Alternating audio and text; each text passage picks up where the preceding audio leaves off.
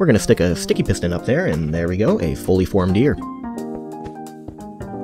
I place down a redstone block as a constant on signal, and 2 repeaters on the lower half.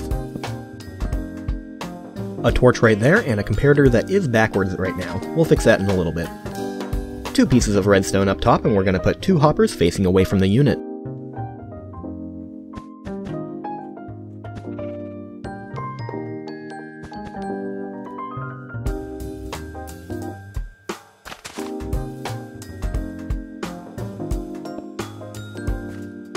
Now a dispenser right below the hoppers, and we'll hook up an out-of-stock light with this redstone lamp.